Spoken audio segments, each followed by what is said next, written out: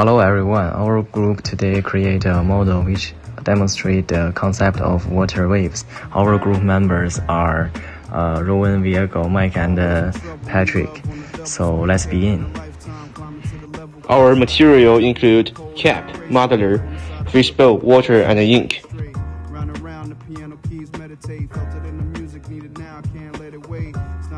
Everything is all out and exposed, going down like the water in the river flows. That's how it goes, another day, another story told. Stuck inside the puzzle, searching, still trying to get a hold. Forgotten souls got lost in the cold, trying to get the freedom, now they need them walking down the Hope Road. They said they hope so, but it was a no-go. Front row stage show. Well, this is the longitudinal wave. And the cameras are on, but we don't care, he's just there to sing another sad love song. Fade to black soundtrack to another night. This is the transverse wave.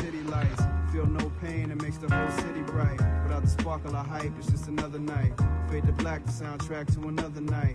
It's the music of the rain and the city lights. After you watching our group's experiment, let me talk about the concept explanation. The shell wave, created by moving the string rod up and down. Water molecules appears as waves moving perpendicular to the direction of the wave. Longitudinal wave, a wave that exhibits the movement of the water molecules parallel to the direction of the wave by pushing and pulling literally in the water.